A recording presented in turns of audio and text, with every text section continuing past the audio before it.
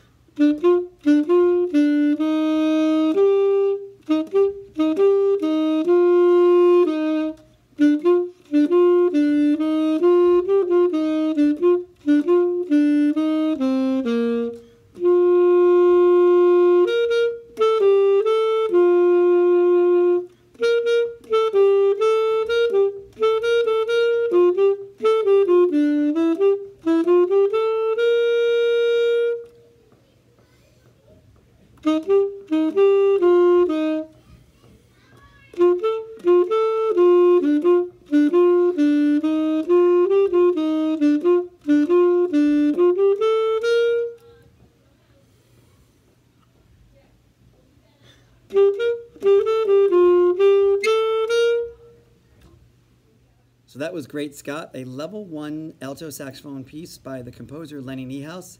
It's part of the Kendor Recital Series book.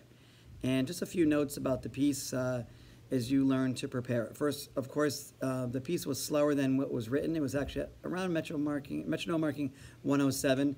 This is saying metronome marking 132, so it is pretty quick. But again, I'm doing the video just as a reference video. You'll work on speed as you get more comfortable with the song. So there is a rhythm at measure 5 that occurs multiple times throughout the song. It is 2/8, eighth rest, followed by a single eighth note and the 2 quarters. So it's ba-ba, ba-ba, ba. So make sure that you play that cleanly and clearly observe the single eighth rest on beat 2. It's on the downbeat of beat 2, so just be careful of that. Primarily, this piece is mezzo forte. There is one contrasting section at 13 where we go up to forte. Let's see. Other than that, we have the accents at the end. There is a crescendo right before 13, so make sure that you observe all the dynamics. And it's a great piece for you to learn the single eighth rest rhythm. So, as always, make sure that you use the video as a reference. Don't just spend your time on YouTube. Practice it on your own.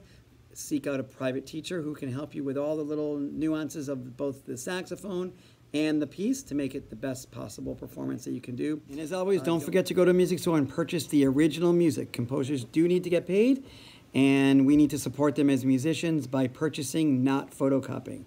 So have a great day, and we'll see you soon. If you like this video, don't forget to subscribe to my page.